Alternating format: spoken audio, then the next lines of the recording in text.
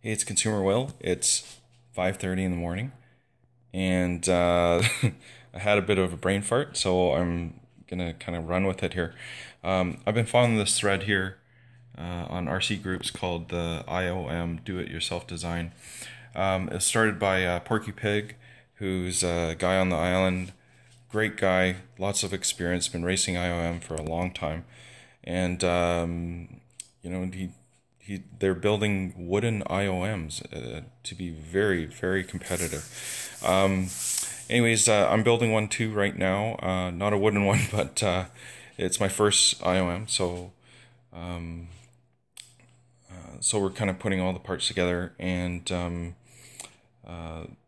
we started looking at the foil profiles, and they're very backlogged right now, and you're looking 4 to 6 weeks, and we're hoping to kind of get our boats ready in time for the Beaver Fever, and if not, there's another one in June. So I was thinking, well, geez, I'm looking at this pad of things, and there's an old thing back in the hockey card days where you can bring up the almost 3D the effect of a card by basically getting like 4 or 5 cards and cutting it off a little bit at a time to kind of create those leg profiles or hand profiles as they're kind of coming out at you.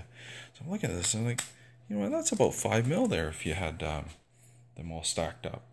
So what if you had some paper and you cut down the profile just a little bit at a time to create that camber, that foil effect on a fin or rudder. So anyways, this is part one of my build, but basically what I'm doing is just to experiment, I've got a 1/16 piece of balsa wood here, and I've effectively cut out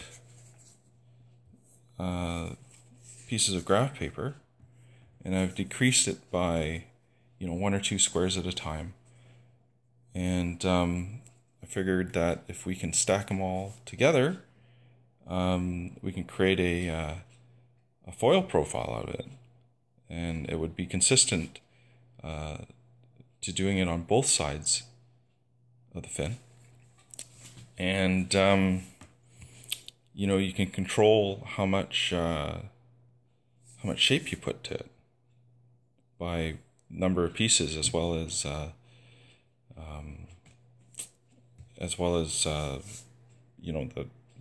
the foil itself. So anyways, this is part one of my videos. I'm gonna test this out. I'm just gonna slap it together. I'm gonna put some fiberglass over it and sand it down and see what it looks like, and of course I want to see how strong it is too as well. So stay tuned, subscribe. I'm gonna be posting some more.